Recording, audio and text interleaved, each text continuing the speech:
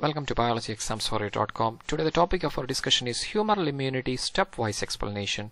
The pathway 1, B-cell mediated pathway that is independent of T helper cells. First of all, starting with the definition, humoral immune response. It is a host defense mechanism that are mediated by antibodies produced by plasma cells of B cells in tissue fluids, lymphs, etc. It protects against extracellular pathogen and also foreign macromolecule.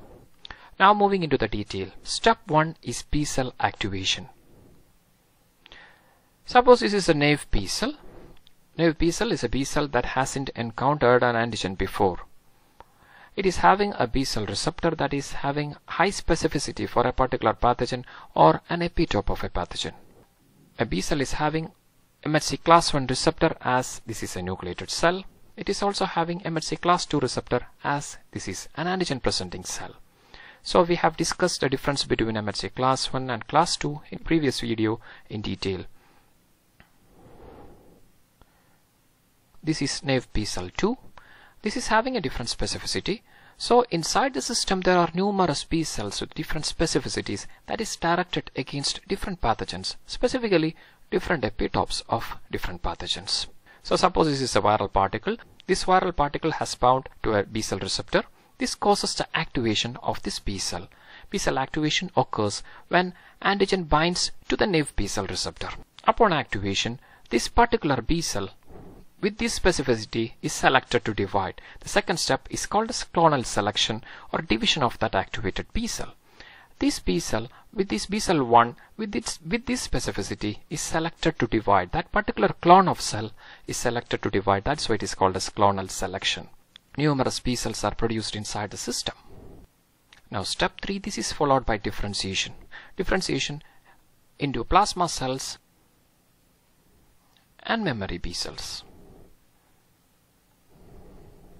And this is a step 4. Plasma cells are responsible for the production of antibodies that binds to the antigen. Millions of antibodies are synthesized by these plasma cells. So numerous antibodies are synthesized and that will be released into the bloodstream, into the circulation.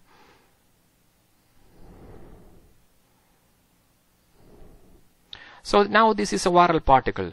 In the bloodstream, numerous pathogenic particles are right there, and antibodies can bind to this viral particle directly, making it ineffective or it will be neutralized. Once antigen-bound viral particle will be soon cleared from the system by different immune cells like macrophages, monocytes, etc. Regarding the role of memory B cells are responsible for immunologic memory or secondary response. That is a typical characteristics of adaptive immune response.